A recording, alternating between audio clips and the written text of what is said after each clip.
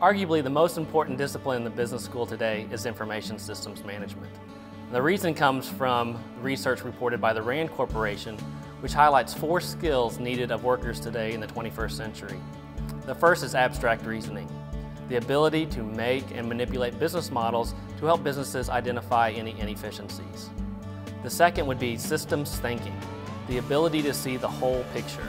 The next is collaboration, the ability to work with other individuals that cross functional, cross-cultural, and can cross organizational boundaries. And the next is the ability to experiment. Individuals need to possess the ability to envision and evaluate potential solutions, and then develop the most promising ones. At Belmont, the Information Systems Management major is that discipline that will help you or promote and cultivate these skills, which you can then use to develop information systems.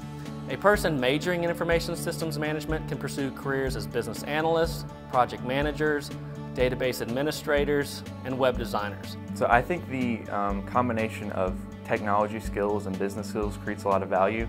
During my tenure at Belmont, I've gotten to meet the CEO of Microsoft, and for the past little over a year and a half now, I've been working as an intern at a local technology company here, and I've kind of just carved out my own niche, and I'm hopefully looking forward to a job this May when I graduate. So the ISM program at Belmont has been really good to me, and I would heartily recommend it.